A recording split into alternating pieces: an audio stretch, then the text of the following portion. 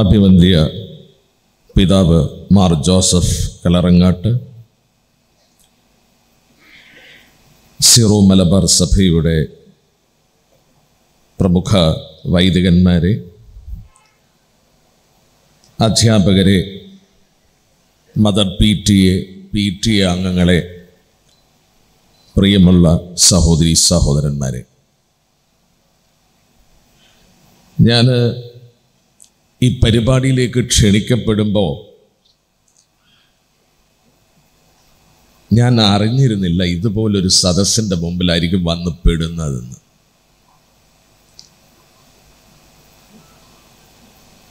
പലതും കൊണ്ട് പല കാര്യങ്ങളും മനസ്സിലൂടെ ഇങ്ങനെ കടന്നു പോകുന്നുണ്ട്. പലപ്പോഴും എനിക്ക് ലോട്ടറി അടിക്കാറുണ്ട്. സാമ്പത്തിക ലോട്ടറി അല്ല, ഇതുപോലുള്ള ലോട്ടറികൾ മനസ്സിന് ഏറെ സന്തോഷം തരുന്ന സന്ദർഭങ്ങൾ. ഇവിടെ വന്നപ്പോഴാണ് ഇതൊരു മഹായുദ്ധത്തിൻ്റെ തുടക്കമാണ് എന്ന് ഞാൻ മനസ്സിലാക്കുന്നത്. ഇതൊരു മഹായുദ്ധം തന്നെയാണ്. അധ്യാപകർ ഉണ്ട് എന്ന് മനസ്സിലാക്കുമ്പോൾ ഒരു കാര്യം കൂടി പറയാൻ ആഗ്രഹിക്കുകയാണ്. ബഹുമാനപ്പെട്ട കേരള മുഖ്യമന്ത്രി ഓഗസ്റ്റ് 30 വ്യത്യസ്ത വകുപ്പുകളുടെ തലവന്മാരെ വിളിച്ചിട്ട് ഒരു യോഗം, സുദീർഘമായിട്ടുള്ള ഒരു യോഗം കൂടുകയുണ്ടായി. ആ യോഗത്തിൽ പ്രധാനപ്പെട്ട 30 തീരുമാനങ്ങൾ എടുക്കുകയുണ്ടായി. ആ തീരുമാനങ്ങളിൽ ഒന്ന്, സംസ്ഥാനത്തെ എല്ലാ സ്കൂളുകൾ, അത് LP, UP, high school, higher secondary, ഈ സ്കൂളുകളിലെ സകല അധ്യാപകരും, അതായത് ഏകദേശം 1.25 ലക്ഷം അധ്യാപകർക്ക് പരിശീലനം കൊടുക്കാനുള്ള തീരുമാനമാണ് അന്നെടുത്തത്. അതിൽ ഒരു 30-ൽ ഒരെണ്ണം. ആ തീരുമാനം പിന്നീട് SCRT ആണ് നടപ്പിലാക്കിയത്. ആദ്യത്തെ സ്റ്റെപ്പ് എന്ന് പറയുന്നത് ഈ അധ്യാപകർക്കും അതത് സ്കൂളിലെ വിദ്യാർത്ഥികൾക്കും ആ വിദ്യാർത്ഥികളുടെ രക്ഷകർത്താക്കൾക്കും വേണ്ടി മൊഡ്യൂൾ തയ്യാറാക്കുക. ഭാഗ്യവശാൽ സംസ്ഥാന ഗവൺമെൻറ് തീരുമാനിച്ച ആ മൊഡ്യൂൾ പ്രിപ്പയർ ചെയ്ത കമ്മിറ്റിയിലെ ഒരംഗമാണ് ഞാൻ. സംസ്ഥാന തലത്തിൽ അധ്യാപകർക്ക് പരിശീലനം കൊടുത്തൊരു വ്യക്തിയാണ് ഞാൻ. അതുകൊണ്ടാണ് ഞാനിവിടെ ഇങ്ങനെ ഇരുന്ന് ചിന്തിച്ചുകൊണ്ടിരുന്നത്. സംസ്ഥാന തലത്തിലുള്ള ആ പരിപാടിയിൽപ്പെട്ട ഒരു വ്യക്തി അറിയാതെ ഈ ഒരു പരിപാടിയിൽ എത്തിപ്പെട്ടല്ലോ എന്നുള്ള ഒരു വലിയ സന്തോഷം. അധ്യാപകർക്ക് നമ്മൾ അതിനകത്ത് ചില തീരുമാനങ്ങൾ എടുത്തിട്ടുണ്ട്. ആ തീരുമാനങ്ങൾ കേരളത്തിൻ്റെ പാറശാല മുതൽ മഞ്ചേശ്വരം വരെയുള്ള പ്രദേശങ്ങളിലെ സ്കൂളുകളിൽ ഒരൊറ്റ ശൈലി മാത്രമേ ക്ലാസ് എടുക്കാൻ പാടുള്ളൂ. അതിലേറ്റവും പ്രധാനപ്പെട്ട ഒന്നെന്ന് പറയുന്നത്, അധ്യാപകർ സ്കൂളിൽ കുട്ടികളോട് ലഹരി വസ്തുക്കളുടെ പേര് പറയുകയില്ല എന്നാണ്. കാരണം കുട്ടികളുടെ മനസ്സിൽ നിന്നും ഈ സാധനങ്ങളും മാറ്റപ്പെടണം. നമ്മുടെ സംസാരത്തിൽ ലഹരി വസ്തുക്കളുടെ പ്രചാരണം ഉണ്ടാകാൻ പാടില്ല. നമ്മുടെ സംസാരം വളരെ നിലവാരമുള്ള സംസാരമായിരിക്കണം.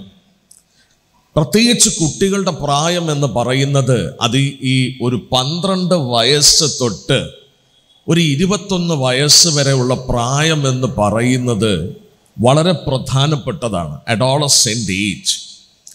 ആ സമയത്ത് കുട്ടികളുടെ മനസ്സെന്ന് പറയുന്നത് അഡ്വഞ്ചറസ് ആണ്. എന്തും ചെയ്യും, എന്തും പരീക്ഷിക്കും. കൂടുതൽ കാര്യങ്ങളെക്കുറിച്ച് അറിയാനുള്ള വ്യഗ്രതയുള്ള ഒരു കാലഘട്ടമാണ്. ആ സമയത്ത് നമ്മുടെ നിത്യജീവിതത്തിൽ നാം ഉപയോഗിക്കാത്ത വസ്തുക്കളെ പരിചയപ്പെടുത്തി കൊടുക്കുമ്പോൾ കുട്ടികൾക്ക് ഉള്ളിൽ ഒരു ജിജ്ഞാസ ഉണ്ടാകും, ഇതെന്താണ്. അതുകൊണ്ട് അധ്യാപകർ ഒരു കാരണവശാലും ലഹരി വസ്തുക്കളുടെ പേര് പറഞ്ഞുകൊണ്ട് ക്ലാസ് എടുക്കരുത്. മാത്രവുമല്ല, എക്സൈസുകാരും പോലീസുകാരും കൂടെ ക്ലാസ് എടുക്കാനായിട്ട് തുനിഞ്ഞാൽ ഈ സ്കൂളുകളിലെല്ലാം ഒന്നും എത്തത്തില്ല. മറിച്ച് കേരളത്തിൽ ഒരു സൈന്യമുണ്ടെങ്കിൽ ഏറ്റവും വലിയ സൈന്യം എന്ന് പറയുന്നത് അധ്യാപകർ തന്നെയാണ്. ഓരോ വർഷവും ലക്ഷക്കണക്കിന് കുട്ടികളെ 10ാം ക്ലാസ് പരീക്ഷയിലൂടെ പൊതുസമൂഹത്തിലേക്ക് ഇറക്കി വിടുന്ന ഏറ്റവും വലിയ സൈന്യം. ആ സൈന്യത്തെ തന്നെ, കാരണം കുട്ടികളുടെ മനസ്സ് തിരിച്ചറിയുന്നത് അവരാണ്. എക്സൈസും പോലീസും പോയി ക്ലാസ് എടുത്താൽ പലപ്പോഴും പ്രശ്നങ്ങളുണ്ട്. ഞാൻ ഇതിൻ്റെ ചുമതല വന്നിട്ട് ഞാൻ എൻ്റെ കീഴിലുള്ള ജീവനക്കാരത്ത് പറഞ്ഞിട്ടുണ്ട്, ദയവ് ചെയ്ത് നിങ്ങൾ ഈ സ്കൂളിൽ കുട്ടികൾക്ക് ക്ലാസ് എടുക്കാൻ പോകുമ്പോൾ നിങ്ങൾ ഈ ചിത്രങ്ങൾ വലിയ സ്ക്രീനിൽ കാണിക്കും. കുഞ്ഞുങ്ങളെ കണ്ടോ, ഇതാണ് കഞ്ചാവ്, ഇതാണ് അതിൻ്റെ എല്ല. ഉണങ്ങിയിരുന്നാൽ അടിക്കും ആളുകൾ, അപ്പോൾ വലിയ സന്തോഷം കിട്ടും. ഈ വാക്കുകളാണ് അവർ ഉപയോഗിക്കുന്നത്. പിന്നെ അടുത്ത ലഹരി വസ്തുവിൻ്റെ കാര്യം പരിചയപ്പെടും, വാറ്റ്. അത് ആളുകൾ വാറ്റുന്നത് ഇങ്ങനെയാണ്. അപ്പോഴാണ് കുട്ടികൾ പറയുന്നത്, എൻ്റെ പൊന്നു സാറേ, ഞങ്ങൾക്ക് ഇതായിരുന്നു വേണ്ടിയിരുന്നത്, മറ്റ് ക്ലാസ്സുകളല്ല. സോ ഇത് ഒരു യാഥാർത്ഥ്യമായിരിക്കുന്നത് കൊണ്ട് ഒരു കാരണവശാലും ഇത്തരം വാക്കുകളോ അത്തരത്തിലേക്ക് നയിക്കുന്ന ഐഡിയകൾ ഇറങ്ങുന്ന രീതികളോ അവലംബിക്കാൻ പാടില്ല. അതുകൊണ്ടാണ് സംസ്ഥാനത്തൊട്ടാകെ ഒരൊറ്റ മൊഡ്യൂൾ നമ്മൾ തയ്യാറാക്കിയിരിക്കുന്നത്. അധ്യാപകർക്കൊക്കെ എനിക്ക് തോന്നുന്നത് ഇന്നും കൂടി അവസാനത്തെ ട്രെയിനിങ് നടക്കുക. ഇന്നലെ വരെ ആയിരുന്നു. ഇന്നലെ വരെ പല സ്കൂളുകളിലും പോയി ക്ലാസ് എടുത്തിട്ടാണ് ഞാൻ വരുന്നത്. ഇന്നലെ വരെ ആബ്സെൻ്റ് ആയിരുന്ന അധ്യാപകർക്ക് വേണ്ടിയുള്ള ക്ലാസ്സാണ് ഇന്ന് 30-ാം തീയതി നടക്കുന്നത്. ഇന്നത്തോടുകൂടി കേരളത്തിലെ 1.25 ലക്ഷം അധ്യാപകർക്ക് ഒക്ടോബർ 2-ാം തീയതി തൊട്ടുള്ള ക്ലാസ് എടുപ്പിന് വേണ്ടിയുള്ള പരിശീലനം നടത്തിത്തീരുകയാണ്. That is the first step. അടുത്ത സ്റ്റെപ്പ്, അതിൻ്റെ ഫോളോ അപ്പ് എന്താണ്, സ്കൂളുകളുടെ അവസ്ഥ എന്താണെന്ന് മനസ്സിലാക്കിയിട്ട് തുടർന്ന് പരിപാടികൾ വരുന്നുണ്ട്. വേറെ പരിപാടികൾ ഓൾറെഡി ആസൂത്രണം ചെയ്തിട്ടുണ്ട്. ഇനി അത് ഞാൻ ഒരു കാര്യം പറഞ്ഞു, ഞാനിങ്ങനെ എൻ്റെ ചില അനുഭവങ്ങളിലേക്ക് ഞാൻ പോവുകയാണ്. ഞാൻ ഈ SCRTയുടെ മൊഡ്യൂൾ പ്രിപ്പറേഷൻ ക്യാമ്പിൽ അവിടുത്തെ കഴിഞ്ഞിട്ട് വീട്ടിൽ ചെല്ലുമ്പോൾ രാത്രി ഒരു 11 മണിയൊക്കെ ആവും. അങ്ങനെ ഒരു ദിവസം വീട്ടിൽ ചെന്നപ്പോൾ എൻ്റെ ഭാര്യ ഒരു ഗ്ലാസ് ചൂട് ചായയൊക്കെ കൊണ്ടുവന്ന് തന്ന് ഇങ്ങനെ അടുത്ത് വന്നിരുന്ന് എനിക്ക് ചായയും തന്ന് ഇങ്ങനെ നാട്ടുകാര്യങ്ങളാണ്. വീട്ടിൽ നിന്ന് രാവിലെ ഇറങ്ങിയതല്ലേ, അപ്പോൾ അതുവരെയുള്ള കംപ്ലീറ്റ് കഥകൾ എന്നോട് പറയണം. അത് അവരുടെ ഇഷ്ടമാണ്, ഇത് ഞാൻ കേൾക്കണം. എന്നിട്ട് ചെറിയ ചോദ്യങ്ങൾ തിരിച്ച് ചോദിക്കണം. ചോദ്യം ചോദിച്ചില്ലെങ്കിൽ ഒരു തൃപ്തി വരത്തില്ല. എന്താ മനുഷ്യ, നിങ്ങളോട് ഇത്രയും പറഞ്ഞിട്ട് തിരിച്ചൊന്നും ചോദിക്കാതെ നിങ്ങൾക്ക് ഇഷ്ടപ്പെട്ടില്ലേ എന്നൊരു ചോദ്യം വരും. അപ്പോൾ അങ്ങനെ കാര്യം പറഞ്ഞപ്പോൾ ഇന്നിവിടെ ഒരു മരണം നടന്നു. ഞാൻ ചോദിച്ചു, ആരാ? അത് കാഞ്ഞിരംകുഴി വീട്ടിനടുത്ത് നിന്ന് 1 കിലോമീറ്റർ അപ്പുറത്ത് ഒരു പയ്യനാണ് മരിച്ചത്. ബൈക്ക് ആക്സിഡൻ്റാണ്. അപ്പോൾ എൻ്റെ മൂത്ത മകൻ, അവൻ 22 വയസ്സുണ്ട്, അവൻ ഇപ്പം ബിടെക് കഴിഞ്ഞു. അവൻ്റെ മൊബൈൽ എടുത്തുകൊണ്ട് വന്നിട്ട് എന്നെ കാണിച്ചിട്ട്, പപ്പ ദാണ്ട് ഇതാണ് പയ്യൻ. നോക്കിയപ്പോൾ അവൻ്റെ ഒരു ഫോട്ടോ, അവൻ്റെ DP, ഈ വാട്സാപ്പിനകത്ത് കിടക്കുന്ന DP പിക്ചറാണ് എടുത്തേക്കുന്നത്. ഞാൻ നോക്കിയപ്പോൾ കാണാൻ നല്ല സുന്ദരനൊരു പയ്യൻ, നല്ല വെളുത്തൊരു പയ്യൻ. പിന്നെ നമ്മുടെ ഇപ്പോഴത്തെ കുഞ്ഞുങ്ങളുടെ ഒരു വേഷമൊക്കെ ഉണ്ടല്ലോ, ഒരു ജീൻസ് കണങ്കാൽ വരെ എത്തൂല, അതിന് മേളിൽ നിൽക്കും, വെള്ള ഷൂ, പിന്നെ ഇപ്പോഴത്തെ പറ്റിയ ഒരു ഉടുപ്പ്, പിന്നെ ഈ സൈഡ് JCBക്ക് മാന്തി ഇവിടെ എല്ലാം ക്ലീനാക്കി വെച്ചിട്ട് മേളിൽ തെന്മല ഫോറസ്റ്റ്, അതിനകത്ത് ബർഗർ പെയിൻറ്, നീല പച്ച ചുവപ്പ്, മേളിൽ കൂടെ സ്വർണ്ണ കളർ, അവിടെ ഇവിടെയൊക്കെ ചില ബൾബ് പോലെയൊക്കെ കെട്ടിത്തൂക്കിയിട്ടിട്ടുണ്ട്. എല്ലാം ഉണ്ട്. അടിപൊളി, നല്ല ഈ കാലഘട്ടത്തിന് പറ്റിയൊരു പയ്യൻ. അപ്പോൾ ഞാൻ പറഞ്ഞ മോന് ഈ പയ്യനെ എങ്ങനെ അറിയാം? പപ്പ അത് എനിക്ക് 3 വർഷം സീനിയറായിട്ട് ഞങ്ങളുടെ സ്കൂളിൽ പഠിച്ചതാണ്. ഓക്കെ. അപ്പോൾ എങ്ങനെ മരിച്ചതെന്ന് അറിയാവോ? ഇല്ല, ബൈക്ക് ആക്സിഡൻ്റ് ആണെന്നറിയാം. അപ്പോൾ 2 ദിവസം കഴിഞ്ഞപ്പോൾ എൻ്റെ വീട്ടിൻ്റെ അടുത്തുള്ള ഒരു രാഷ്ട്രീയ സാമൂഹിക മേഖലയിൽ പ്രവർത്തിക്കുന്ന നമ്മുടെ അടുത്തൊരു പയ്യനാണ്, ഏരിയ കമ്മിറ്റി അംഗമാണ്. അവർക്കൊക്കെ മാസം തോറും ഇങ്ങനെയുള്ളവരെയൊക്കെ ഒന്ന് കാണണം, അസിസ്റ്റൻ്റ് കമ്മീഷണറെയൊക്കെ ഒന്ന് മാസം തോറും കാണണം, പരിപാടികൾ ഗംഭീരമാകണ്ടേ. അങ്ങനെ എന്നെ ഒന്ന് വിളിച്ചിട്ട് ഇങ്ങനെ യഥാർത്ഥ കാര്യം പറയുന്നതിന് മുമ്പ് ഈ സംഗതികളൊക്കെ ഒന്ന് ലെവലാക്കി കൊണ്ടുവരണമല്ലോ. അപ്പോൾ പുള്ളി പറയും, സാറേ ഇവിടെയൊക്കെ വലിയ പ്രശ്നമാണ്, സാർ അറിഞ്ഞില്ലേ ഒരു പയ്യൻ മരിച്ചത്, അവൻ ഈ MDMA ഇതല്ലേ സാറേ ഇപ്പോഴത്തെ പുതിയ അതിൻ്റെ ഒരു വിൽപ്പനക്കാരനായിരുന്നു. ഞാൻ ചോദിച്ചു, ആ പയ്യനോ? നല്ല സുന്ദരനല്ലേ കാണാൻ? അതൊക്കെ ശരിയാ സാറേ, ഇപ്പോഴത്തെ പിള്ളേർ ഇതാ പരിപാടി, അവർക്ക് കൈമണി വേണം, അതിന് ഇതാണ് പരിപാടി. പിന്നെ ഇത് മരിച്ചതെങ്ങനെയാ? ആ സാറേ അതൊരു കഥയാണ്. യവൻ ഒരു എക്സ് മിലിറ്ററിയുടെ മകനാണ് ഈ പയ്യൻ മരിച്ചത്. നമ്മുടെ കുട്ടികൾക്കൊരു 18 വയസ്സ് കഴിയുന്ന ഒരു സ്റ്റേജ് വരുമ്പോഴേ വീട്ടിൽ ബഹളം തുടങ്ങും. എന്താണെന്നറിയാമോ? എനിക്ക് ബൈക്ക് വേണം. എൻ്റെ വീട്ടിലും ഒരു ബഹളമൊക്കെ നടന്നു. പിന്നെ ഞാൻ ആ ബഹളത്തിന് വീഴത്തില്ല. ഞാൻ പറഞ്ഞു, എനിക്കൊരു ബൈക്കുണ്ട്, വേണമെങ്കിൽ അത് ഓടിച്ചോണ്ട് നടക്കാം, ഇല്ലെങ്കിൽ കരഞ്ഞോണ്ടും നടക്കാം, ഏതാന്ന് വെച്ചാൽ ഇഷ്ടത്തിനനുസരിച്ച് ചെയ്തോളൂ എന്ന് പറഞ്ഞു. അമ്മച്ചിയുടെ അടുത്ത് നിന്ന് പരാതികൾ, പരിഭവം ഒന്നും പറയാനൊക്കത്തില്ല. പറഞ്ഞാൽ ഇതുപോലൊക്കെ ആ മറുപടി. അപ്പം അമ്മച്ചി അതിൻ്റെ മറുപടി കൊടുത്തു. ചെറുക്ക ഒരുപാട് കഷ്ടപ്പെട്ട് വളർന്ന ഒരു മനുഷ്യനാണ്, അദ്ദേഹത്തിൻ്റെ അനുഭവങ്ങളൊക്കെ ഉണ്ട്, നീയൊക്കെ കഴിയുന്ന ഈ സുഖത്തിൽ കഴിഞ്ഞ ഒരു മനുഷ്യനല്ല. അതൊക്കെ ഞാൻ വരുന്നുണ്ട്, കഥയിൽ അതൊക്കെ കടന്നു വരും. അപ്പോൾ അതവിടെ തീർന്നു. അപ്പോൾ ഈ പയ്യൻ അച്ഛൻ എൻഫീൽഡ് എടുത്തു കൊടുത്ത്, എക്സ് മിലിറ്ററി. വീട്ടിൻ്റെ അടുത്തുനിന്ന് ഒരു 6-7 കിലോമീറ്റർ ദൂരെ ഈ കൂട്ടുകാരുമൊത്തൊന്ന് ബൈക്കിലൊക്കെ ഒന്ന് പോവും. അങ്ങനെ ഈ പയ്യൻ്റെ പിൻ സീറ്റിലൊരു വേട്ടാവളിയനും കൂടെ ഇരിപ്പുണ്ടായിരുന്നു. അങ്ങനെ വണ്ടി ഓടിച്ച് ഇങ്ങനെ പോയപ്പോൾ തിരിച്ച് കാറ്റടിക്കുമ്പോൾ ഒരു സുഖം. അപ്പോൾ സ്പീഡ് ഒന്നും കൂടെ കൂട്ടും. എന്താ ഒരു സുഖം! എൻഫീൽഡാ, നല്ല ശബ്ദവും കൂടെ. ഈ സുഖം വന്നു കഴിഞ്ഞപ്പോൾ അവൻ വിചാരിച്ച് സുഖം ഒന്നും കൂടെ കൂട്ടാന്ന് വിചാരിച്ച് ഇതിൻ്റെ നടുക്കുള്ള സ്റ്റാൻഡ് ചവിട്ടി അങ്ങ് താഴോട്ട് പിടിച്ചപ്പോൾ അതിലേറെ സുഖം. 2 സൈഡിലേക്കും തീപ്പൊരി ഇങ്ങനെ പറക്കുന്നു. സ്പാർക്കിൽ ഫ്യൂസ് അടിച്ചു പോയതായിരിക്കും.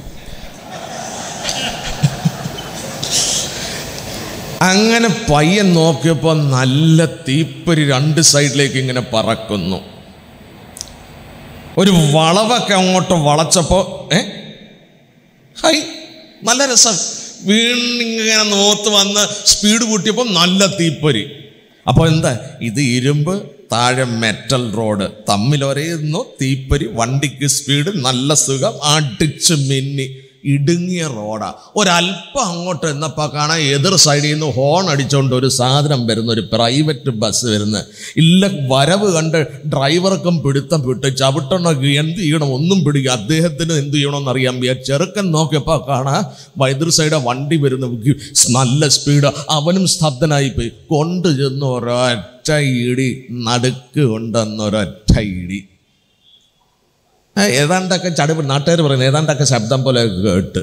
പിന്നെ നോക്കിയപ്പോൾ കാണാം ഈ വണ്ടി ഓടിച്ച, ഞാൻ നേരത്തെ പറഞ്ഞ നല്ല സുന്ദരനായ ഈ പയ്യൻ വണ്ടിയുടെ വലത്തെ വശത്തെ ഫ്രണ്ട് വീലിൻ്റെ അടിയിൽ കിടക്കുകയാണ്. തലയെല്ലാം പൊട്ടി. ആ ബോഡി ഒന്ന് എടുക്കുന്നതിന് വേണ്ടി ജാക്കി വെച്ച് പിന്നെ വലിയ പാടുപെട്ട് വണ്ടിക്കാർ എടുക്കാൻ. ഒരു കയ്യിലെ 4 വിരൽ അറ്റുപോയി, കൈയും കാലും പലതായിട്ട് ഒടിഞ്ഞ് അതിൻ്റെ പുറത്ത് അവൻ്റെ എൻഫീൽഡ് ബൈക്ക്. മയക്കുമരുന്നിൻ്റെ ഒരു സുഖമേ! ഈ MDMA എന്ന് പറയുന്ന മയക്കുമരുന്ന് അത് സ്റ്റിമുലൻ്റ് ആണ്, ഉത്തേജകമാണ്. അപ്പോൾ ഈ ഉത്തേജകം നമ്മൾ മനസ്സിലാക്കണം. അധ്യാപകർ ശരിക്ക് അതൊന്ന് പഠിക്കണം. അഡോളസെന്റ് ഏജ് എന്താണെന്ന് പഠിക്കണം. അപ്പോൾ ഇത് അഡ്വഞ്ചറസ് കാലഘട്ടമാണ്. അവരുടെ ഈ തലച്ചോറിൻ്റെ പിൻഭാഗത്തുള്ള അമിഗ്ഡാല എന്ന് പറയുന്ന ബ്രെയിനാണ് അവരെ നയിക്കുന്നത്, ഫ്രോണ്ടൽ ലോബ് അല്ല. അപ്പോൾ ഈ കുട്ടികൾക്ക് ഈ അമിഗ്ഡാല എന്ന് പറയുന്ന ബ്രെയിനിൻ്റെ ഭാഗം സ്പീഡ് ഡിസിഷൻസ് എടുക്കുന്ന ഭാഗമാണ്. ആക്ഷൻസ്, ത്രില്ലർ ആക്ഷനുകൾ ചെയ്യുന്ന പ്രായമാണ്. ആ സമയത്താണ് ഈ MDMA എന്ന് പറയുന്ന സ്റ്റിമുലൻ്റ് ചെല്ലുന്നത്. അപ്പോൾ എന്തു ചെയ്യും? ഓൾറെഡി ഉള്ള ഒരു സ്പീഡി ആക്ഷനെ, അഡ്വഞ്ചറസ് നേച്ചറിനെ ഈ MDMA അങ്ങോട്ട് ബൂസ്റ്റപ്പ് ചെയ്ത് വിടും. അപ്പോൾ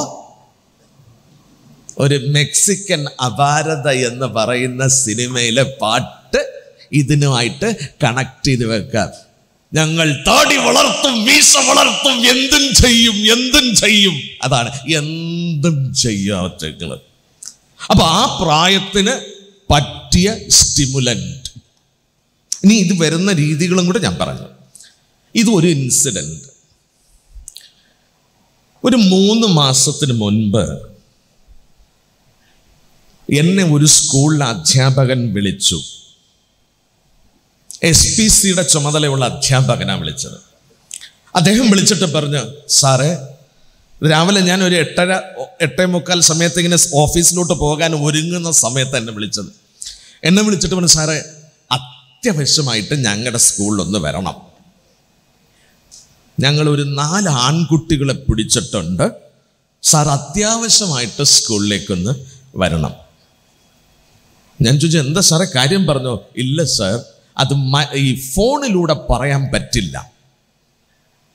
ശരി, പക്ഷെ ഇന്ന് വരാൻ പറ്റില്ല സാറേ, ഞാൻ വേറെ സ്കൂളുകളിൽ പോകാമെന്ന് ഏറ്റുകഴിഞ്ഞു.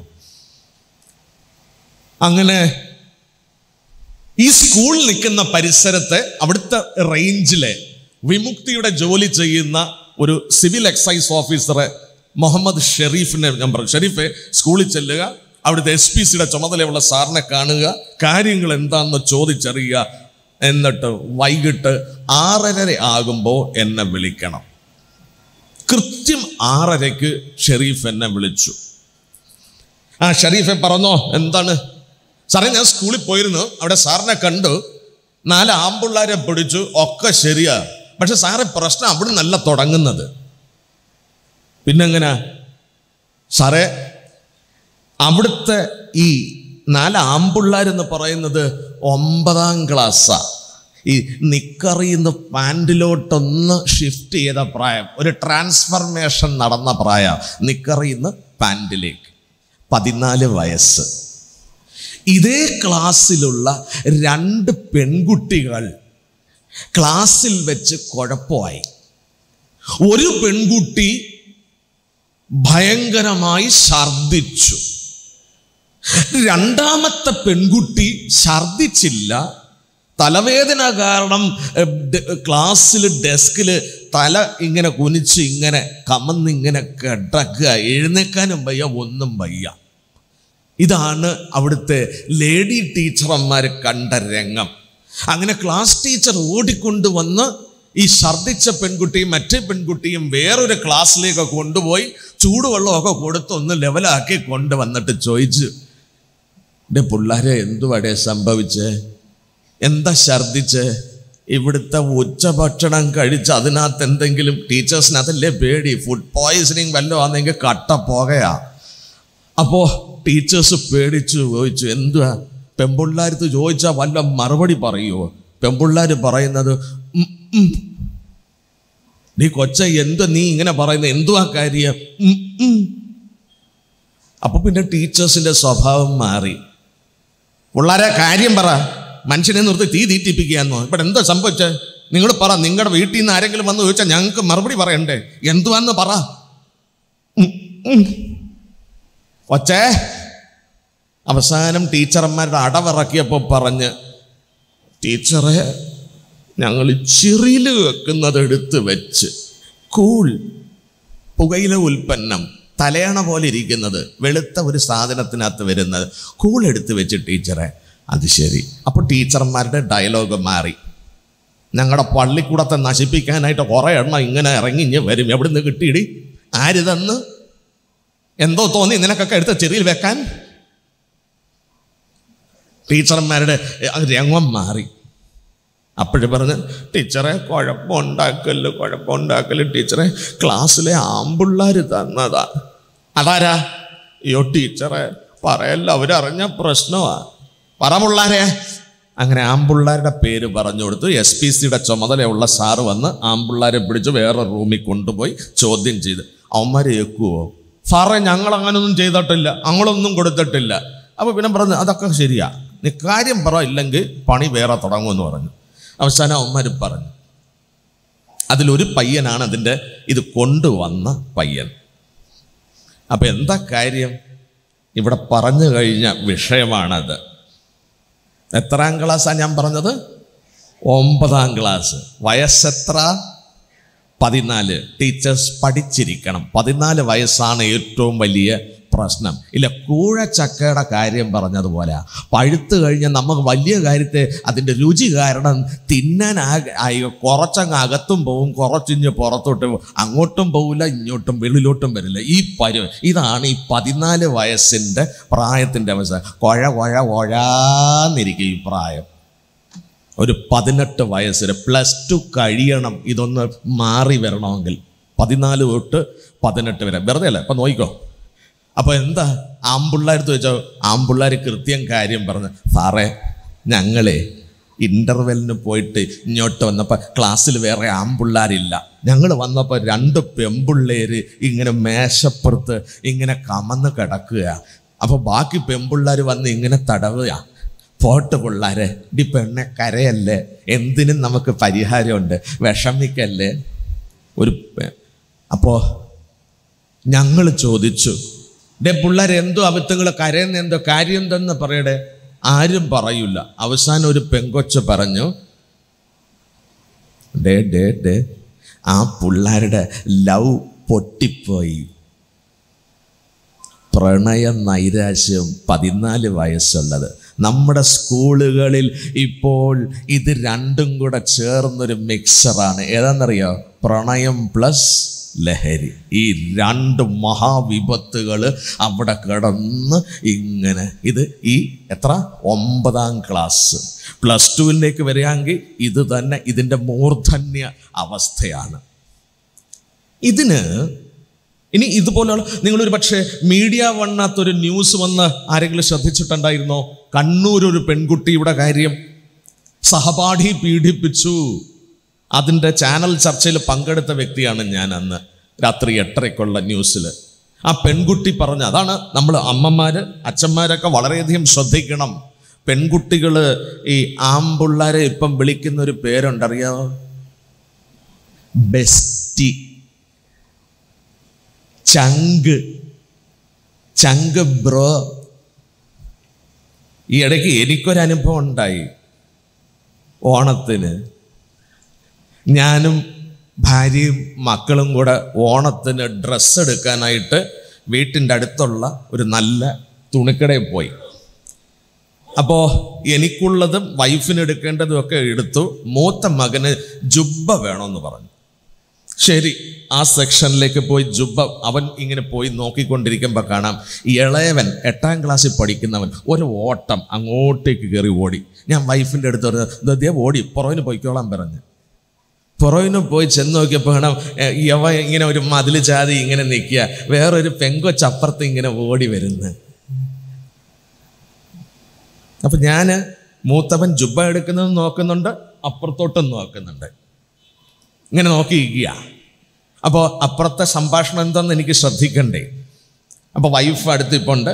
വേറൊരു പെങ്കൊച്ചും കൂടെ ഓടി വന്ന് ഈ പെൺകുട്ടി സംസാരിക്കുന്നത് നമ്മളൊക്കെ സമയത്ത് 2 കാലിൽ ഇങ്ങനെ ഉറപ്പിച്ച് നിൽക്കും അല്ലേ? ഇത് ഇങ്ങനെ നിൽക്കുകയല്ല.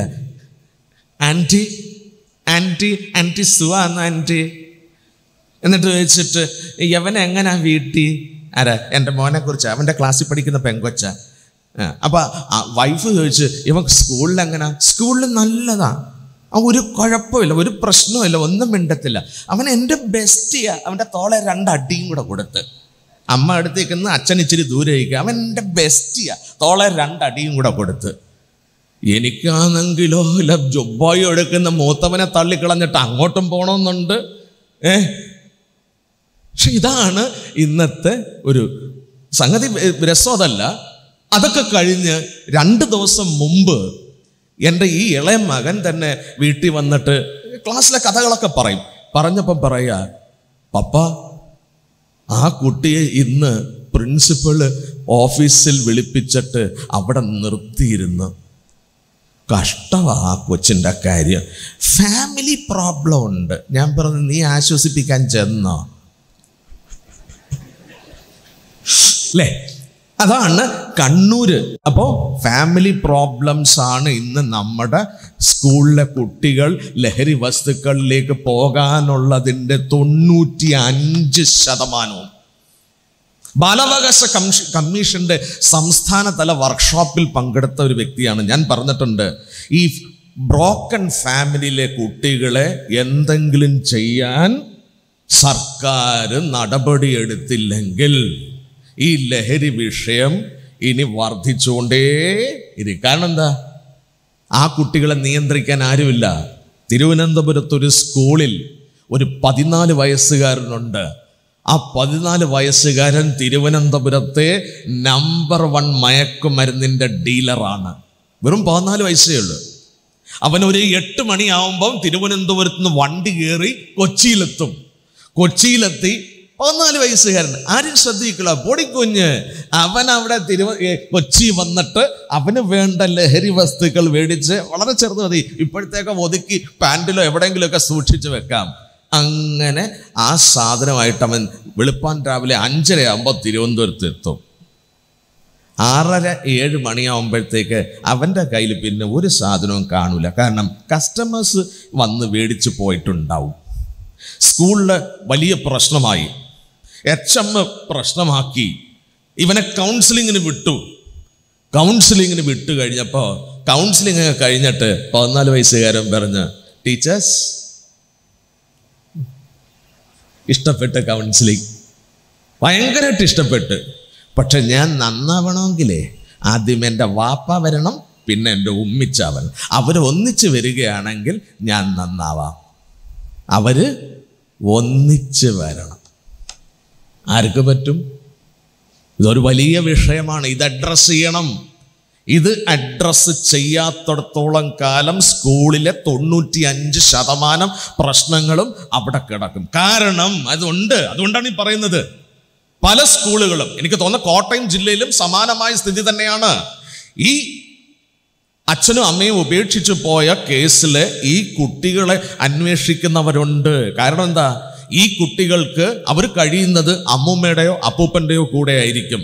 പക്ഷേ മറ്റ് വീട്ടിലെ കുട്ടികൾക്ക് കിട്ടുന്ന സാഹചര്യങ്ങളും സൗകര്യങ്ങളും അവർക്ക് കിട്ടുന്ന സുഖം ഈ കുഞ്ഞുങ്ങൾക്ക് കിട്ടുന്നില്ല. അപ്പോൾ ഈ കുഞ്ഞുങ്ങൾ ആ സുഖം തേടിപ്പോവും, ആ സാമ്പത്തികം തേടിപ്പോവും. ആ സാമ്പത്തികം തേടിപ്പോകുമ്പം കിട്ടാതെ വരുമ്പോൾ എന്ത് ചെയ്യും? അവർ ബൈക്ക് മോഷണ കേസിൽ പ്രതികളായി പിന്നീട് മാറും. പല കേസുകളിലും ബൈക്ക് മോഷണ കേസിലെ കുട്ടികൾ അതാണ് അവരുടെ ഫസ്റ്റ് മോഷണം തുടങ്ങുന്ന അവിടുന്നാണ്. അപ്പോൾ പിന്നെ ലൈസൻസ്ഡ് മോഷണ കേസിലായി. അപ്പോൾ ഇവർക്ക് സുഹൃത്തുക്കളുണ്ടാവും വേറെ ഇത്തരത്തിലുള്ള മോഷണ കേസിലെ പ്രതികൾ. ഈ മോഷണ കേസ് ഒന്ന് കഴിഞ്ഞ് പുറത്ത് അടുത്തതും ചെയ്ത് വീണ്ടും കാരണം എന്താ? വക്കീലിന് കൊടുക്കാൻ കാശില്ല ആദ്യത്തെ കേസിൽ. അപ്പോൾ വീണ്ടും മോഷണം നടത്തിയിരുന്നാലേ വക്കീൽ കൊടുക്കാൻ കാശുണ്ടാവും. അവനങ്ങനെ ആ നീർച്ചുഴിയിൽ വീണ്ടും താണുകൊണ്ടേ ഇരിക്കും. അപ്പോൾ അങ്ങനെ അവർ ക്രിമിനൽസായി മാറിക്കൊണ്ടേ, ആരും അവർക്ക് ജോലിക്ക് വിളിക്കത്തില്ല. അപ്പോൾ ഇപ്പോഴ് ഒരു സാഹചര്യം എന്ന് പറയുന്നത് നമ്മുടെ രാജ്യത്ത് ഈ ഞാൻ പറഞ്ഞില്ല, പുകയില ഉൽപ്പന്നം, നിരോധിക്കപ്പെട്ട പുകയില ഉൽപ്പന്നം ശിക്ഷ 200 രൂപയേ ഉള്ളൂ. കോട്ട്പ ആക്ട് അനുസരിച്ച് ശിക്ഷ 200 രൂപയേ ഉള്ളൂ. അതല്ലെങ്കിൽ പിന്നെ കച്ചവടം ചെയ്യുന്ന കച്ചവടക്കാരനെ പോലീസ് കേസെടുക്കണം. എക്സൈസിന് JJ ആക്ട് പ്രകാരം കേസെടുക്കാൻ പറ്റില്ല. കടക്കാരനെ പോലീസ് JJ ആക്ട് പ്രകാരം എടുത്ത് അവരുടെ കേരള പോലീസ് ആക്ടിലെ വ്യവസ്ഥകളും കൂടെ ചേർത്ത് അങ്ങ് റിമാൻഡിലാക്കണം. പലപ്പോഴും അത് വിജയിക്കാറില്ല. അപ്പോൾ ഈ പുകയില ഉൽപ്പന്നം അത് ഹരിയാനയിലോ രാജസ്ഥാനിലോ മറ്റ് സംസ്ഥാനങ്ങൾ അവിടെ നിരോധിക്കപ്പെട്ടിട്ടില്ല. അവരിപ്പോഴും പുകയില ഉൽപ്പന്നങ്ങൾ യഥേഷ്ടം ഭാങ്ങും ഒക്കെ ഉപയോഗിക്കുന്ന ആളുകളാണ്. അവിടെ ഇത് വെറും പാക്കറ്റിന് 5 രൂപ ഉള്ളത് ഇവിടെ വന്നു കഴിഞ്ഞാൽ 50 രൂപയാണ് ഒരു പാക്കറ്റ്, 10 എണ്ണം ഈ ചെറിയ കൂളെന്ന് പറയുന്നത്. അപ്പോൾ ഒന്ന് ആലോചിച്ച് നോക്കെ, എത്ര ലാഭമാണ്. അപ്പോൾ ഇത് ഇങ്ങനെ ബ്ലാക്ക് മണി ഉണ്ടാക്കാനുള്ള ഒരു സോഴ്സും കൂടിയാണ്. അപ്പോൾ ബ്ലാക്ക് മണി എന്ന് പറയുന്ന ഒരു സോഴ്സിന് ഇതൊരു കച്ചവടം തന്ത്രം കൂടി ആകുന്നു. മറ്റൊന്ന്, വളരെ ചുരുക്കി കുറച്ച് കാര്യം കൂടെ പറഞ്ഞിട്ട് ഞാൻ നിർത്തിയേക്കാം. മറ്റൊന്ന്, എത്രമാത്രം നിങ്ങൾ അതിനോട് യോജിക്കുന്നു എനിക്കറിയില്ല. പക്ഷേ പല പുസ്തകങ്ങളിൽ നിന്നും വായിച്ച് ഞാൻ മനസ്സിലാക്കിയ ഒരു കാര്യമാണ്, ലോകത്ത് നടപ്പിലാക്കുന്ന സാമ്പത്തിക നയം, that is globalisation and liberalisation. ഈ ലിബറലൈസേഷൻ്റെ ലിബറലിസം, ലിബറലാവുക, നിയമങ്ങളിൽ ലഘൂകരണം, എല്ലാത്തിനകത്തും ലഘൂകരണമാണ്, എല്ലാ മേഖലയിലും ലഘൂകരണമാണ്. നമ്മുടെ ചെക്ക് പോസ്റ്റുകൾ, പണ്ടവിടെ ഒരു ബാരിക്കേഡ് ഉണ്ടായിരുന്നല്ലോ, കണ്ടിട്ടുണ്ടാവുമല്ലോ നമ്മുടെ ചെക്ക് പോസ്റ്റുകളിൽ, അന്തർ സംസ്ഥാന ചെക്ക് പോസ്റ്റുകളിൽ ബാരിക്കേഡ്. ഇപ്പോൾ ആ ബാരിക്കേഡ് ഇല്ല.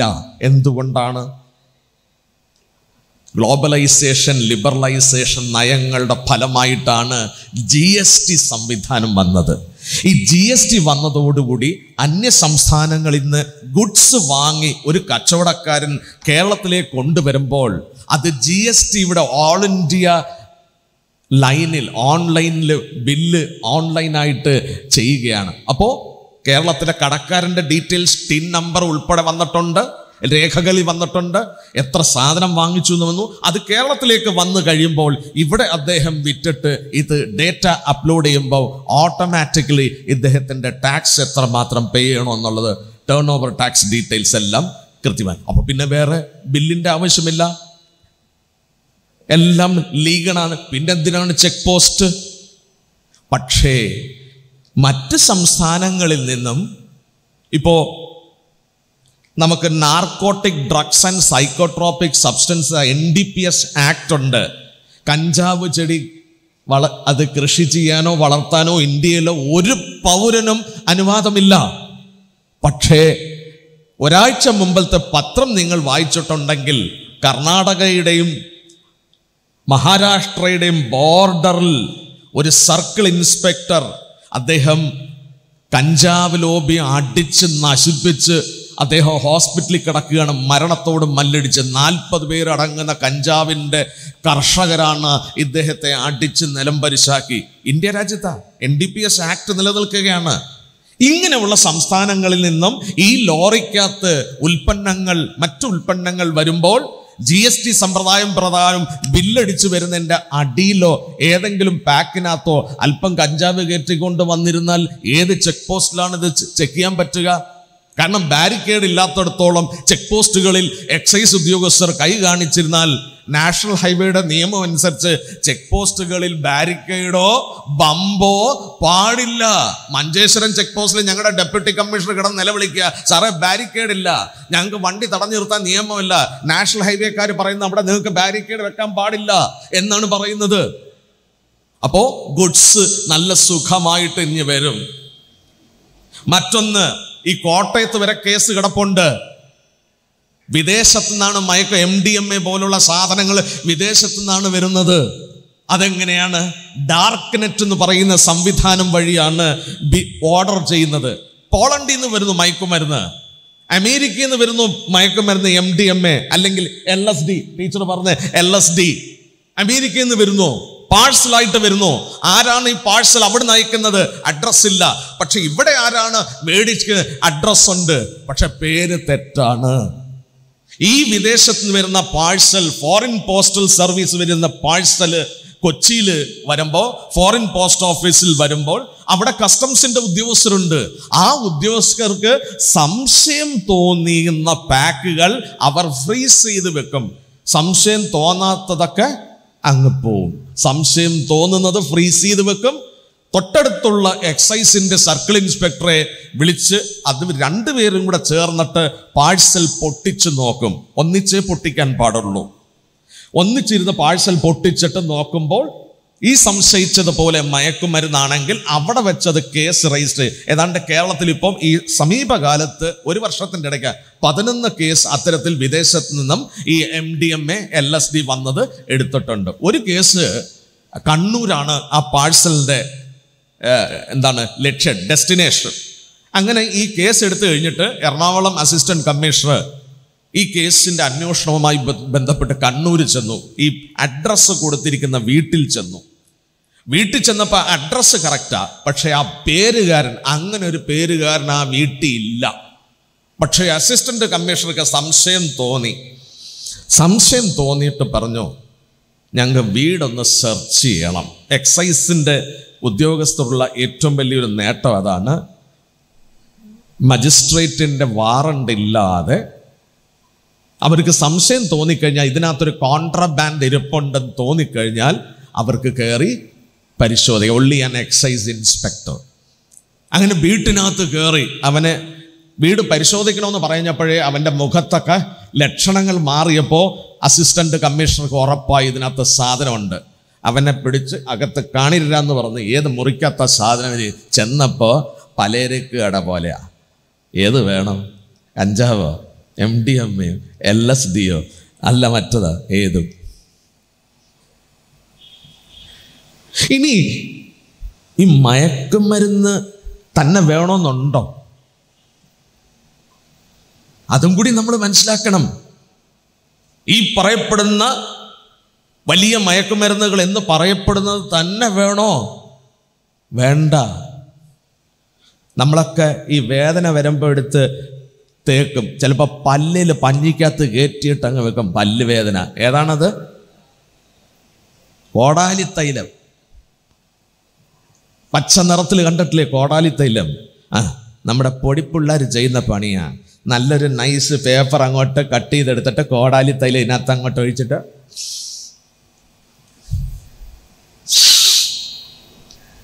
എന്തു ചെയ്യും? കുട്ടികളുടെ മാനസികാവസ്ഥയാണ് ഇതിനെല്ലാം കാരണം. കുട്ടികളുടെ മാനസികാവസ്ഥ. പിന്നെ അതൊക്കെ നിങ്ങൾ തീരുമാനിക്കേണ്ടത് ഓരോ വീട്ടുകാരും. ഈ അടുത്ത സമയത്ത് കേരള യൂണിവേഴ്സിറ്റിയിൽ ജോലി ചെയ്യുന്ന ഒരു സ്ത്രീ എന്നെ വിളിച്ചിട്ട് പറഞ്ഞു, സാറേ, എൻ്റെ മോൻ ഒരു ചെറിയ പ്രശ്നം സാറേ. അപ്പോൾ ഞാൻ ചോദിച്ചിട്ട്, ഈ കുട്ടിക്ക് ഒരു അച്ഛനുണ്ടോ? ഉണ്ട്. അച്ഛനോട് പറഞ്ഞപ്പോൾ അച്ഛൻ പറഞ്ഞ ആമ്പിള്ളാരല്ലേ, അവരിച്ചിരി എങ്ങനെയൊക്കെ ഉണ്ടാവും, നീ ചുമ്മാതെ രംഗം വഷളാക്കരുത്. കാരണം എന്താ, രണ്ടുപേർക്കും കാശ് മതി. അച്ഛനും സർക്കാർ ജോലി, അമ്മയ്ക്കും സർക്കാർ ജോലി. പിള്ളേരെ ആര് നോക്കും? നാട്ടുകാർ നോക്കിക്കോളും. അപ്പം അവിടെയൊക്കെ ചില തീരുമാനങ്ങൾ അച്ഛനും അമ്മയും കൂടി മക്കൾ വേണമെങ്കിൽ തീരുമാനം എടുത്തോണം. ഞാൻ വളരെ ഗൗരവത്തിൽ ഞാൻ പറയുക, എന്നോട് നിങ്ങൾക്ക് എത്ര ദേഷ്യം തോന്നിയിരുന്നാലും എനിക്കൊരു പ്രശ്നവുമില്ല. കാരണം പറയേണ്ടത് ഞാൻ പച്ചയായിട്ട് അങ്ങ് പറയും. കാശുണ്ടാക്കാനാണെങ്കിൽ മക്കൾ പോവും. മക്കളെ വേണോ? കാശ് കുറവായിരിക്കും. കാശ് കുറഞ്ഞിരിക്കാൻ നമ്മൾ ആഗ്രഹിക്കുക. ഇത് എൻ്റെ മാത്രം തിയറി അല്ല. നമ്മളൊക്കെ ഏറ്റവും ഹാപ്പിനെസ് ഉള്ള രാജ്യം എന്നൊക്കെ പറയുന്ന ഫിൻലാൻഡ്, സ്വീഡനിലെ അവർ എന്താ അവരുടെ നയം എന്നറിയാം? അവർക്കൊരു പോളിസി ഉണ്ട് സ്വീഡനിൽ, ഒരു life policy, and that is ലഗോം. നെറ്റിനകത്തൊന്ന് അടിച്ചു നോക്കുക, ആരുടെയും മൊബൈലുണ്ട്, ലഗോം എന്നടിച്ചു നോക്കുക. ഉള്ളതിനകത്ത് തൃപ്തനായിട്ട് ജീവിക്കുക. അമിതമായ പണത്തിന് വേണ്ടി പോയാൽ കുടുംബം പോവും. ഇവിടെ തൊടുപുഴയ്ക്ക് അടുത്തൊരു കേസ് ഈ അടുത്ത സമയത്ത് പിടിച്ചതൊക്കെ നിങ്ങൾ അറിഞ്ഞില്ലേ? തൊടുപുഴ ഒരു ലോഡ്ജിൽ നിന്നും ഒരു ചെറുപ്പക്കാരനെയും ഒരു പെൺകുട്ടിയെയും പിടിച്ചത്. ഇവിടെ ഞാൻ വന്നിട്ട് പാലായിൽ വന്നിട്ട് ആ കഥ പറയേണ്ട കാര്യമുണ്ടെന്ന് എനിക്ക് തോന്നുന്നില്ല. നേരത്തെ ഇവിടെ നമ്മുടെ പിതാവ് പറഞ്ഞൊരു കാര്യം തന്നെയാണത്. പെൺകുട്ടികള് പ്രണയം ഇതെന്തുവാന്ന് ഈ പിള്ളേർക്ക് അറിയത്തില്ല. ചിലരൊക്കെ അവർക്ക് ചില മുദ്രാവാക്യങ്ങൾ കൊടുത്തിട്ടുണ്ട്. ഏതാണെന്നറിയോ? എൻ്റെ ഇഷ്ടം, എൻ്റെ സ്വാതന്ത്ര്യം, എൻ്റെ സന്തോഷം. ഇല്ലേ? ഈ മുദ്രാവാക്യം കൊടുത്തിട്ടില്ലേ? ഇല്ലേ? നമ്മുടെ സമൂഹത്തിൽ ഇന്ന് അവർ പറയുന്നത് അതാണ്. എൻ്റെ ഇഷ്ടം, എൻ്റെ സ്വാതന്ത്ര്യം, എൻ്റെ സന്തോഷം. പെൺകുട്ടികളും ആൺപിള്ളേരും കൂടെ എടുത്ത് പ്രയോഗിക്കുകയാണ്. ആ കേസിനകത്ത് പെൺകുട്ടി, ഡിഗ്രി വരെ പഠിച്ച പെൺകുട്ടി പോസ്റ്റ് ഗ്രാജുവേഷന് പഠിക്കുന്നതിന് വേണ്ടി എറണാകുളത്തേക്ക് വന്നപ്പോഴോ അവിടെ വെച്ച് വീട്ടിലെ ആളുകളാരും നോക്കാനില്ലല്ലോ. അവിടെ വന്നപ്പോൾ പെൺകുട്ടി ഒരു ആൺകുട്ടിയുമായിട്ട് അടുത്ത്. പിള്ളേർ പറയുന്ന ഒരു കാര്യം, പ്രേമത്തിനും പ്രണയത്തിനും കണ്ണും കാതും കവിളും ഒന്നുമില്ല. പ്രണയമേ ഒന്നും നോക്കൂല. യവൻ ഏത് വീട്ടിലെയാ, യവൻ്റെ വാപ്പ ആരാണ്, യവൻ്റെ അമ്മച്ചി ആരാണ്, യവനൊരു വീടുണ്ടോ, യവനൊരു തൊഴിലുണ്ടോ, യവൻ നേരത്തെ എന്തായിരുന്നു, ഒന്നുമില്ല. എൻ്റെ ഇഷ്ടം, എൻ്റെ സ്വാതന്ത്ര്യം, എൻ്റെ സന്തോഷം. അങ്ങനെ അവൻ്റെ കൂടെ ഇറങ്ങിപ്പോയി. എന്നും നോക്കണം, യവൻ്റെ ചേട്ടൻ കഞ്ചാവ് കേസിലെ പ്രതിയാണ്. അത് ഈ പെൺകുട്ടി അറിഞ്ഞോ? ഇല്ല. നമ്മുടെ പെൺകുഞ്ഞുങ്ങൾക്ക് പറ്റുന്ന മണ്ടത്തരമാണ് ഞാൻ ഈ പറഞ്ഞത്. ഇതെല്ലാം നമ്മളൊക്കെ തന്നെ കിടന്ന് പിന്നെ അനുഭവിക്കേണ്ടി വരുന്നത്. നാട്ടുകാർ ഇനി ആ പെൺകുട്ടിയെ രക്ഷിക്കുന്നതിന് വേണ്ടി ആ സ്കൂളിൻ്റെ PTA തീരുമാനമെടുത്തത് നിങ്ങൾ അറിഞ്ഞില്ല? ആ പെൺകുട്ടി നേരത്തെ പഠിച്ച അതിൻ്റെ സഹപാഠികളും അതിൻ്റെ അധ്യാപകരും കൂടെ ചേർന്ന് ആ പെൺകുട്ടിയെ രക്ഷിക്കാനായിട്ട് ഒരു ആക്ഷൻ കൗൺസിലൊക്കെ ഉണ്ടാക്കിയിട്ടുണ്ട് തൊടുപുഴയിൽ. ഇതാണ് സ്ഥിതിവിശേഷം. ഞാൻ നേരത്തെ പറഞ്ഞ കണ്ണൂർ മീഡിയ 1 TV-ക്കകത്ത് വന്ന ഒരു 14 വയസ്സുകാരിയുടെ സംഭവം TV-ക്കകത്ത് ആരെങ്കിലും കേട്ടുവാണ് എന്നാണ് ഞാൻ വിചാരിക്കുന്നത്. മീഡിയ 1 ആ പെൺകുട്ടി മാധ്യമങ്ങൾക്ക് മുമ്പിൽ മനസ്സ് തുറന്നു. ആ പെൺകുട്ടി പറഞ്ഞ ഡയലോഗുകൾ 1-2 ഞാൻ പറയാം. സഹപാഠി പീഡിപ്പിച്ചു എന്ന് പറയുന്ന കേസില് ഞാൻ വിചാരിച്ച് അവൻ എന്നെ ഭയങ്കര കെയറിങ് ആണെന്ന്. കെയറിങ് പെൺപിള്ളേർ ഇപ്പം ഉപയോഗിക്കുന്ന വാക്കാണ് കെയറിങ്. CARING, caring. കാരണം എന്താണെന്നറിയാം, ഈ കെയറിങ് വരണമെന്ന് തോന്നാനുള്ള കാരണം അതാണ് പറഞ്ഞത്. ഏതെങ്കിലും ഒരു കുട്ടിക്ക് അങ്ങനെ തോന്നിയിട്ടുണ്ടെങ്കിൽ അതിനപ്പുറത്തൊരു സ്പെല്ലിംഗ് മിസ്റ്റേക്ക് ഉറപ്പാണ്. ആ പെൺകുട്ടി മാധ്യമത്തിൻ്റെ മുമ്പിൽ കൊണ്ടുവന്ന് ഇത് വെളിപ്പെടുത്താൻ കാരണം അച്ഛനും കൂടിയാണ്, സഹായിച്ചിട്ടാണ് വെളിപ്പെടുത്തിയത്. ആ കഥ പോയ ട്വിസ്റ്റ് നോക്കണം. അപ്പൊ കൂടെ പഠിച്ച ചെറുക്കൻ എന്ത് ചെയ്തു? ഇതെല്ലാ സ്കൂളിലും ഇപ്പം നടക്കുന്നുണ്ട്. പല ടീച്ചേഴ്സും രക്ഷകർത്താക്കളും ആരും മിണ്ടുന്നില്ല, പുറം ലോകം അറിയരുത്, ലേബല് വീണ് പോവും. ഇങ്ങനെ തപ്പിപ്പൊത്തി വെച്ചോ, അവസാനം റെഡി ആയിക്കോളും. അപ്പോൾ ഈ കൂടെ പഠിക്കുന്ന ചെറുക്കൻ പെൺകുട്ടിക്ക് അല്പം മാനസിക വിഷമമുണ്ട്. കാരണം അമ്മ ബോംബെയിലാണ്, ഇവിടെ അച്ഛൻ്റെ കൂടെയാണ് താമസിക്കുന്നത്. ഇതിൻ്റെ ഇടയ്ക്ക് ഈ അച്ഛൻ സുഖമില്ലാത്ത മനുഷ്യനാണ്. അപ്പോൾ ഈ സഹപാഠിയായ ആൺകുട്ടി ഇടയ്ക്കിടയ്ക്ക് വീട്ടിൽ വന്ന് പെൺകുട്ടിയെ സഹായിക്കാനൊക്കെ വീട്ടിലെ കാര്യങ്ങളിലൊക്കെ സഹായിച്ചു തുടങ്ങി. അപ്പോഴാണ് പെൺകുട്ടി വിചാരിച്ചത് ഇത് കെയറിങ്, വളരെ കെയറിങ് ആണെന്ന്. അങ്ങനെ കെയറിങ് കുറച്ച് കഴിഞ്ഞപ്പോൾ അവൻ എൻ്റെ വിഷമം മാറ്റാൻ എനിക്ക് ഇച്ചിരി മരുന്ന് തന്നു തുടങ്ങി. ഞാൻ വിചാരിച്ച് എന്നെ ഭയങ്കര കെയറിങ് അല്ലയോ, അപ്പോൾ ഈ മരുന്ന് കഴിക്കുന്നത് എന്നോട് സ്നേഹം തോന്നി എൻ്റെ ദുഃഖം മാറ്റാൻ വേണ്ടിയാണ്. ആ മരുന്ന് പിന്നെ എനിക്കൊരു അഡിക്ഷനായി. എന്താ കൊടുത്തോണ്ടിരുന്നത്? കഞ്ചാവ കൊടുത്തോണ്ടിരുന്നത്. പിന്നെ അതാണ് പെൺകുട്ടികൾ ഈ വശീകരണത്തിന് വീണു പോകുന്ന. ആ കുട്ടി പറഞ്ഞ കാര്യം ഞാൻ പറഞ്ഞത്. പിന്നെ ഞങ്ങളൊരു റിലേഷൻഷിപ്പിലേക്ക് പോയി. പെൺകുട്ടികളുടെ മനസ്സ് അത്രയും ലോലമാണ്. ആൺപിള്ളേർക്ക് അറിയാം. നമ്മളിനി എത്ര ഗുഡ് ടച്ചും ബാഡ് ടച്ചും ഗുഡ് ടച്ചും പഠിപ്പിച്ചിരുന്നിട്ടും ഒരു കാര്യമില്ല. ആൺപിള്ളേരുടെ നല്ല സോഫ്റ്റായിട്ടുള്ള 2 ഡയലോഗ് കയറുമ്പോൾ ഒരു ടച്ചും ഇല്ല, ഒന്നുമില്ല.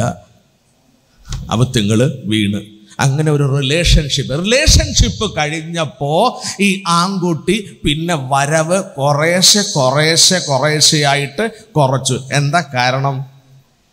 ഇത് ടീച്ചേഴ്സ് പഠിച്ചിരിക്കണം. ഇത് ടീച്ചേഴ്സ് മനസ്സിലാക്കാൻ. നിങ്ങളുടെ മുമ്പിൽ ഇരിക്കുന്ന കുട്ടികൾ അതാണ് അഡോളസെന്റ് പീരിയഡ്.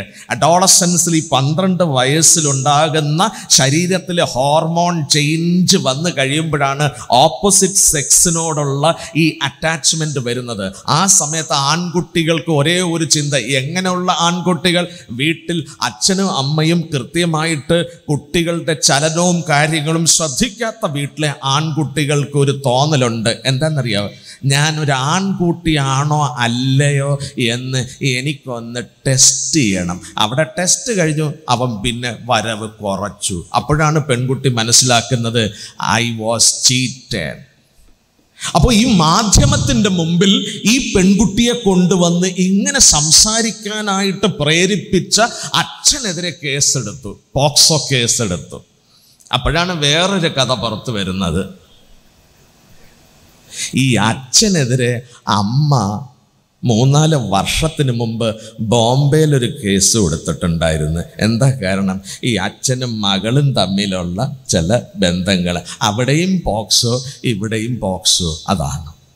അപ്പോൾ എവിടെയെങ്കിലും കുട്ടികൾ എന്തെങ്കിലും ഒരു ഇത് ചെയ്തിട്ടുണ്ടെങ്കിൽ നമ്മൾ സംശയിക്കുക, there is a past history, there will be a past history. ഇത് ടീച്ചേഴ്സ് വളരെയധികം ശ്രദ്ധിക്കണം. അതുപോലെ തന്നെ ഞാൻ ടീച്ചേഴ്സിന് ഒരു ബുക്ക് ഞാൻ പ്രിഫർ ചെയ്ത് തരികയാണ്. അത് വേറെ ആരുമല്ല, മഹാനായിട്ടുള്ള ഒരു മനഃശാസ്ത്രജ്ഞൻ Eric എറിക്സന്റെ 8 stages of man, 8 stages of man എന്ന് പറയുന്ന ആ പുസ്തകം. അത് അദ്ദേഹത്തിൻ്റെ തിയറിയാണ്.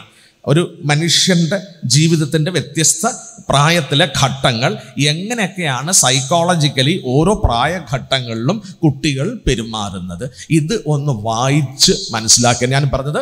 സർക്കാർ ഈ ഒരു ഇതുമായിട്ട് മുന്നോട്ട് പോകുമ്പോൾ, അതുപോലെ നിങ്ങളെയൊക്കെ സഹായിക്കുന്നതിന് വേണ്ടി ഗവൺമെൻറ്റിലെ 2 ഡിപ്പാർട്ട്മെൻറ്റുകളാണ്. ഒന്ന് എക്സൈസ്, മറ്റൊന്ന് പോലീസ്. ഈ ക്ലാസ്സിൽ പോയ അധ്യാപകരാരെങ്കിലും ഉണ്ടോ? ട്രെയിനിങ്ങിൽ ഉണ്ടല്ലോ. അപ്പം നിങ്ങൾക്ക് അവിടെ 2 ഡിപ്പാർട്ട്മെൻറ്റിൻ്റെ പറഞ്ഞിട്ടുണ്ടാവും. ഒന്ന് നേർവഴിയും ഒന്ന് എക്സൈസിൻ്റെ നേർവഴി. അറിയാമല്ലോ, അത് അറിയാമോ?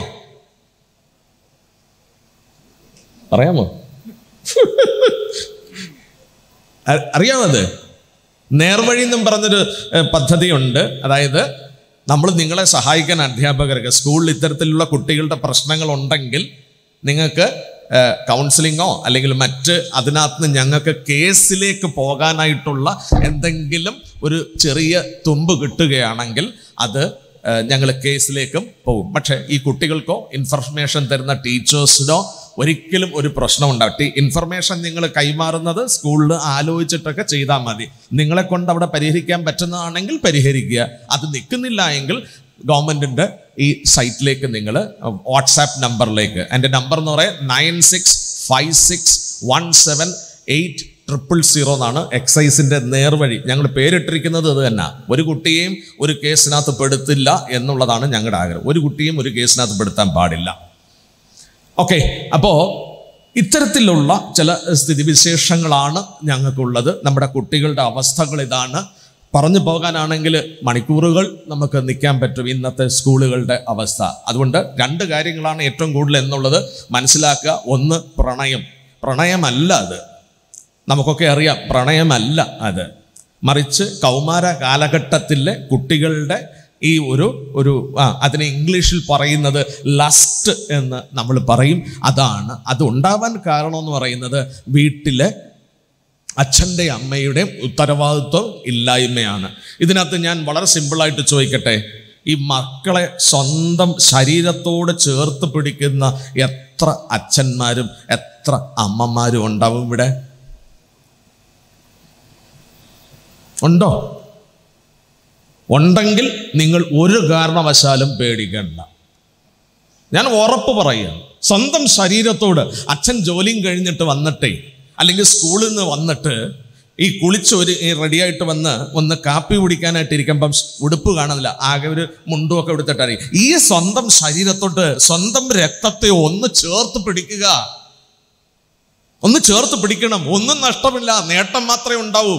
അത് ആ കുഞ്ഞിനുള്ളൊരു മെസ്സേജാണ്. എടാ ചെറുക്കാ, ഞാൻ നിന്നെ ശ്രദ്ധിക്കുന്നുണ്ട്, ഞാൻ നിന്നെ പരിഗണിക്കുന്നുണ്ട്. നമ്മുടെ വീട്ടിൽ കൊച്ചു കുഞ്ഞുങ്ങളുണ്ടെങ്കിൽ, ഒരു 10 വയസ്സിന് താഴെയുള്ള കുട്ടികളുണ്ടെങ്കിൽ, അച്ഛൻ ജോലിയും കഴിഞ്ഞ് വരുമ്പോഴുള്ള അവരുടെ ആ മുഖവും കണ്ടും അവരിങ്ങനെ വലിയ പ്രതീക്ഷയിലിരിക്കുക. എനിക്കിപ്പം പാപ്പം കൊണ്ടുവരുമല്ലോ, എനിക്ക് കഴിക്കാൻ പാപ്പം കൊണ്ടുവരും, എന്തോര് ആ പ്രതീക്ഷ. അതെ, അത് നമ്മൾ തിരിച്ചറിയണം. അവറ്റങ്ങളെ നമ്മൾ ചേർത്ത് പിടിക്കണം. ഞാൻ ഈ വിഷയം, ഈ അച്ഛൻ ചേർത്ത് പിടിക്കുന്ന വിഷയം, ഞാൻ തിരുവനന്തപുരത്ത് നമ്പർ 1 എഞ്ചിനീയറിംഗ് കോളേജ്, കേരളത്തിലെ ലീഡിങ് എഞ്ചിനീയറിംഗ് കോളേജ്, അത് CET, college of engineering Trivandrum. അവിടുത്തെ അധ്യാപകർക്ക് വേണ്ടി ഞാൻ കഴിഞ്ഞ മാസം ഇതുപോലൊരു ക്ലാസ് എടുത്തപ്പോൾ ഞാൻ ഈ വിഷയം പറഞ്ഞു. അപ്പോൾ എൻ്റെ തൊട്ട് ഫ്രണ്ടിലിരുന്നത് ആ കോളേജിൻ്റെ പ്രിൻസിപ്പലും പിന്നെ കോളേജിലെ കമ്പ്യൂട്ടർ സയൻസിൻ്റെ ഡിപ്പാർട്ട്മെൻറ്റിൻ്റെ ഹെഡുമാണ് ആ അന്നേരം ഉണ്ടായിരുന്നത് ആ കൂട്ടത്തിൽ. ഈ ക്ലാസ്സൊക്കെ കഴിഞ്ഞിട്ട് ഉച്ച സമയത്ത് എനിക്ക് അവർ നല്ല ഒരു ഭക്ഷണം അവർ എനിക്ക് വേണ്ടി ഒരുക്കിയിരുന്നു. ഞങ്ങൾ 3 പേരും കൂടി ഇങ്ങനെ ബിരിയാണി കഴിച്ചുകൊണ്ടിരിക്കുമ്പോൾ ഈ കമ്പ്യൂട്ടർ സയൻസിൻ്റെ ഡിപ്പാർട്ട്മെൻ്റ് തലവൻ എന്നോട് പറഞ്ഞു, സാറിൻ്റെ ക്ലാസ് കേട്ട് എനിക്ക് മനസ്സിനകത്തൊരു ചെറിയ കുത്ത് കിട്ടിയിട്ടുണ്ട് സാറേ, എനിക്ക് എൻ്റെ തെറ്റ് ബോധ്യമായി. ഞാൻ പറഞ്ഞു, എന്ത് സാർ? അല്ല, സാറ് പറഞ്ഞല്ലോ മക്കളെ ചേർത്ത് പിടിക്കുന്ന കാര്യം. അതെ, ഞാനത് ചെയ്തിട്ടില്ല സാറേ, എനിക്കിപ്പോൾ ഒരു വേദന തോന്നുന്നു. ഞാൻ പറഞ്ഞോ സാറേ? എൻ്റെ മൂത്ത മകൾ മെനഞ്ഞാന്ന് എൻ്റെ ഭാര്യയോട് അവൾ പറഞ്ഞു, അച്ഛൻ പണ്ടത്തെ കണക്ക് ഞങ്ങളെ പരിഗണിക്കുന്നില്ല. ഡിഗ്രിക്ക് പഠിക്കുന്ന പെൺകുട്ടിയാണ്. അച്ഛൻ പണ്ടത്തെ പോലെ ഞങ്ങളോട് സ്നേഹമില്ല. അതിപ്പോൾ സാറിന് ഇത്രയും വിഷമം തോന്നാൻ കാരണം, സാറേ അത് എൻ്റെ ഇന്നൊരു തെറ്റ് പറ്റി സാറേ. അതെന്താണ് സാറേ? ഞങ്ങളുടെ വീട്ടിൽ ഒരു പട്ടിയുണ്ട്. ഞാൻ ജോലിയും കഴിഞ്ഞിട്ട് കോളേജിൽ നിന്ന് വന്നിട്ട് കുളിച്ചൊരുങ്ങി വന്നിട്ട് ഞങ്ങളുടെ ഫ്രണ്ട് റൂമിൽ അങ്ങോട്ട് സെറ്റിയിൽ കയറി ഇങ്ങനെ ചാരി ഞാൻ കിടക്കുമ്പോൾ ഞങ്ങളുടെ പട്ടി ഓടി വന്ന് ചാടി എൻ്റെ പുറത്ത് കയറി. എന്നിട്ട് അവൻ്റെ മുഖം കൊണ്ടുവന്ന് എൻ്റെ കവിളിനോട് ചേർത്തങ്ങ് വെക്കും. ഞാൻ അവനെ ഇങ്ങനെ കെട്ടിപ്പിടിക്കണം. അത് അവൻ്റെ ആഗ്രഹം, പട്ടിയുടെ ആഗ്രഹം. ഞാൻ അവനെ കെട്ടി ഇങ്ങനെ പിടിച്ച് പതുക്കെ ഒന്ന് തലോടി കഴിയുമ്പോൾ ഒരു 5 മിനിറ്റ് കഴിയുമ്പോൾ പിന്നെ ഇറങ്ങി സന്തോഷത്തോടെ പോകും. എനിക്കും സന്തോഷം, അവനും സന്തോഷം. പക്ഷേ ഈ സാറ് ഇപ്പം പറഞ്ഞപ്പോൾ എൻ്റെ മകള് അമ്മയോട് പറഞ്ഞ പരാതിയും സാറിൻ്റെ ഇന്നത്തെ ക്ലാസ്സും കൂടെ എൻ്റെ നെഞ്ചിനകത്തൊരു കുത്തി, സാറേ ഞാൻ കെട്ടിപ്പിടിക്കേണ്ട പട്ടിയെയല്ല, എൻ്റെ മക്കളെയാണ്. ആ തിരിച്ചറിവ് എനിക്ക് ഒരു അധ്യാപകൻ ഉണ്ടാക്കി കൊടുക്കാൻ സാധിച്ചു. ഇതാണ് നമ്മൾ, ഇത് വെറുതെ പറയുന്നതല്ല, എൻ്റെ ജീവിതാനുഭവം വെച്ച് ഞാൻ പറയുന്നത്. രാത്രി 12:30 ഫുട്ബോൾ കളിക്കേണ്ട അവസ്ഥ ഉണ്ടായ ഒരു വ്യക്തിയാണ് ഞാൻ. എൻ്റെ ഇളയ മകൻ ഇപ്പോൾ 8ാം ക്ലാസ്സിൽ പഠിക്കുന്നവൻ, അവൻ ഒരു വർഷത്തിന് മുമ്പ് ഈ കൊറോണയുടെ ഇടയ്ക്ക് അവൻ ആരോടും കളിക്കാനൊന്നും പറ്റുന്നില്ല. എന്നോട് പറഞ്ഞു, രാത്രി 12:30 ഞാൻ വന്ന് പറയാം, പപ്പ ഇന്ന് എനിക്ക് ഫുട്ബോൾ കളിക്കാൻ പറ്റില്ല, എൻ്റെ കൂടെ ഇച്ചിരി നേരം ഫുട്ബോൾ. ഞാൻ പറഞ്ഞു, എടുത്തോണ്ട് വാ, വണ്ടിയൊക്കെ കൊണ്ട് ഒതുക്കിയിട്ടിട്ട് എടുത്തോണ്ട് വാ. 1/2 മണിക്കൂർ ഞാൻ ഫുട്ബോൾ കഴിച്ചപ്പോൾ അവൻ ഓടി വന്ന് എന്നെ കെട്ടിപ്പിടിച്ചിട്ട് പറയാം, ഇനി ഞാൻ ഉറങ്ങാൻ പോവുകയാണ്. ആ കുഞ്ഞ് പോയി കിടന്ന് ഉറങ്ങി. ഇത് മനസ്സിലാക്കണമെങ്കിൽ നിങ്ങൾക്കും അറിയാം. നിങ്ങളുടെ സ്കൂളിലെ PTA മീറ്റിംഗ് ഒന്ന് വിളിച്ചുകൂട്ടെ, എത്ര പേര് പങ്കെടുക്കും? എത്ര പേര് വരും? പുരുഷന്മാർ എത്ര പേര് വരും? ഇതാണ് ഇവിടുത്തെ കേരളത്തിൻ്റെ ലഹരിയുമായി ബന്ധപ്പെട്ട് നമ്മുടെ സ്കൂളുകളിലും കോളേജുകളിലും വിദ്യാർത്ഥികൾ അനുഭവിക്കുന്ന പ്രശ്നം ഇതാണ്. നമ്മുടെ അച്ഛന്മാർ, പല കുട്ടികളുടെ അച്ഛന്മാരും എന്താണ് PTA മീറ്റിങ്ങിൽ വരാൻ. എങ്ങനെ വരാൻ പറ്റും? കാരണം കുറ്റബോധം. വൈകിട്ട് 6:30 ആകുമ്പോൾ വീട് അന്വേഷിക്കുന്നവരല്ലേ. കാരണം എന്താ? മകന്റെ മുമ്പിൽ വന്ന് അവനെ കെട്ടിപ്പിടിക്കാൻ പറ്റുമോ? മകന്റെ മുമ്പിൽ വന്നിട്ടവൻ കെട്ടിപ്പിടിക്കണമെങ്കിൽ അച്ഛൻ ഇങ്ങനെ നിൽക്കുക, വാ തുറന്ന അവൻ പിറ്റായി വീഴും അല്ലേ?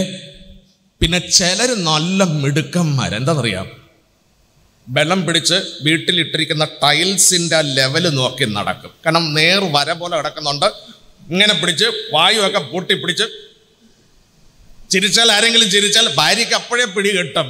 സംഗതി കൊള്ളാം. ആ നേർ വര പിടിച്ച് ഇങ്ങനെ റൂമിലേക്ക് അങ്ങ് പോവും. പിള്ളേരത്ത് നോക്കി ചിരിക്കാൻ പറ്റത്തില്ല. കാരണം പിള്ളേരങ്ങാണ് ഇങ്ങനെ നോക്കി ഈ മനുഷ്യൻ ആ കണ്ണും കൂടെ കൂട്ടിമുട്ടിയ അച്ഛൻ്റെ കണ്ണ് പുളിക്കും. കാരണം എന്താ? കുറ്റബോധകത്ത് കിടക്കുക അല്ലേ? എങ്ങനെ ഈ അച്ഛനും മക്കളെ കെട്ടിപ്പിടിക്കാൻ പറ്റും? സോ ഇതാണ് നമ്മുടെ കേരളത്തിൻ്റെ ചിത്രം. ഇതിനകത്ത് നമുക്ക് എന്ത് ചെയ്യാൻ പറ്റും എന്നുള്ളത്, അതിനാണ് ടീച്ചേഴ്സിന് വേണ്ടി മൊഡ്യൂൾ തയ്യാറാക്കിയിട്ടുള്ളത്. എന്തായിരുന്നാലും ആ മൊഡ്യൂള് നടക്കട്ടെ. അതിനനുസരിച്ച് ഒരു കാരണവശാലും നമ്മുടെ വിദ്യാലയങ്ങൾ കുട്ടികളോട് ലഹരി വസ്തുക്കളുടെ പേരുകൾ നമ്മൾ മിണ്ടുകയില്ല എന്നുള്ള ഒരു ദൃഢനിശ്ചയം നമുക്കെടുക്കണം. അത് നമ്മുടെ സമൂഹത്തിൽ നിന്ന് നമ്മൾ അതിനെ മറക്കണം. അത്തരം പേരുകൾ മറക്കണം. നമ്മുടെ സംസാരത്തിൻ്റെ ഭാഗമാകരുത്, നമ്മുടെ ഭാഷയുടെ ഭാഗമാകരുത്, നമ്മുടെ ആശയങ്ങളുടെ ഭാഗമാകരുത്. നമുക്ക് മറക്കാൻ കഴിയണം. അങ്ങനെ ഒരു പുത്തൻ ശൈലിയിലേക്ക് നമുക്ക് മാറാൻ കഴിയണം.